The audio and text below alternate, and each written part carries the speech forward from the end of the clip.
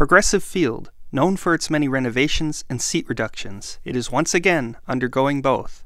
In this episode of Forgotten Places, we take a look at Progressive Field, the Teardown.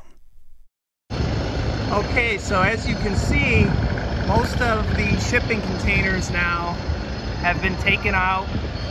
They are starting the process of completely removing the concrete in the upper left corner there, and they're removing the fencing on the back of the sections too. They have a couple mega cranes here, and there's the remaining shipping containers. You can see they're just like hollow metal supports on the inside, and I believe they were topped off with concrete.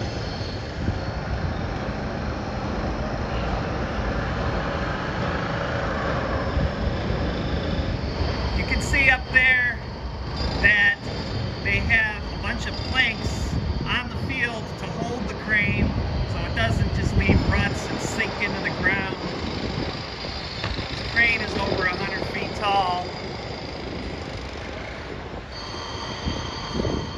Here on the other side, you can see the concrete removal has started up right there.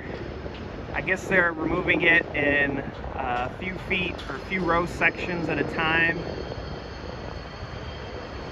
From here you can get a better look at the seat removal on the other side. Same deal, they're pulling out concrete. This side has multiple sections pulled out already at the top.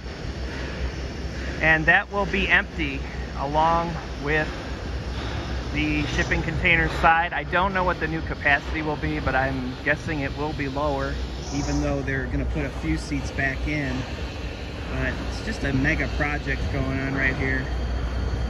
And you can see the parts of the shipping containers in the garbage here going to the dump or to the recycling yard, whichever. And right here they're just filling a gap that used to be just kind of an open space. They built this whole structure here, and I guess they're just gonna use it for a multi-tiered gathering spaces. So that's it from Progressive Field. The renovation is well underway. It will be interesting to see how it unfolds in the coming months. I hope you enjoyed this video, and thank you for watching.